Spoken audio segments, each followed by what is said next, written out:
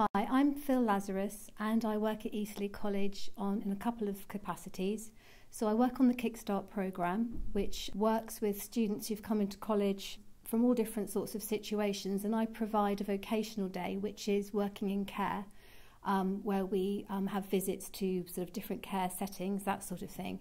And if students are really interested in retaking their maths and English and building on some of their social skills in the Kickstart programme, then they often come onto the Level 2 Health and Social course, which I teach. And this is a really good introduction to working in the industry.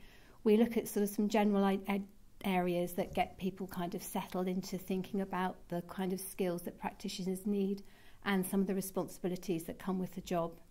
What is really good about Eastleigh College is, well, one, offering this kind of level of progression, because from the Level 2 course, lots of students will then go on to one of our 2 Level 3 courses.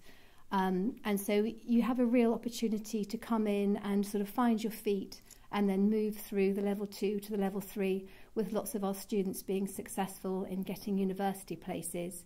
And they go on to a wide range of things like midwifery, nursing, paramedics, all that kind of thing. The other thing I think is a real strength of the college is that one of our Level 3 Health and Social courses has really good links with Southampton University Hospital, and we're the only college that has these links. All of our courses combine classroom activities as well as work experience, which is really helpful because it gives students a really good opportunity to find the kind of area of care that they would like to be. If you are interested in a vocational course like this, the best place to start is on our website. We've got lots of information. We also have open evenings where you can come in and meet the tutors and see the classrooms.